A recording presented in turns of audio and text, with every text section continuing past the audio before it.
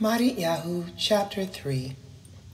It was during those days that Yochanan the Immerser arrived in the desert of Yehudah and began proclaiming the message, "Turn from your sins to God, for the kingdom of heaven is near." This is the man Yeshayahu was talking about when he said, "The voice of someone crying out, 'In the desert prepare the way of Yehovah, make straight paths for him.'" Yochanan wore clothes of camel's hair with a leather belt around his waist, and his food was locusts and wild honey.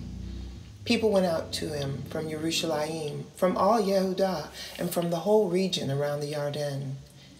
Confessing their sins, they were immersed by him in the Yarden River. But when Yochanan saw many of the Perishim and Zedukim coming to be immersed by him, he said to them, "You snakes, who warned you to escape the coming punishment?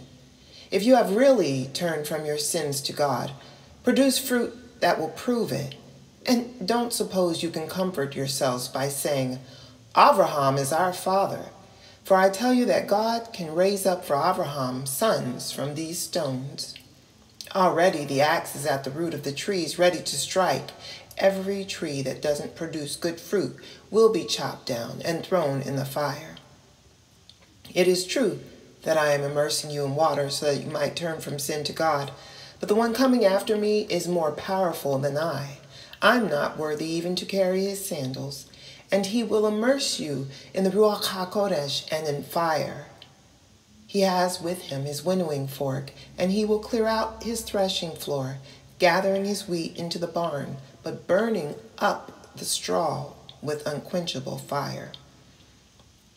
Then Yeshua came from the Galil to the Yarden to be immersed by Yochanan.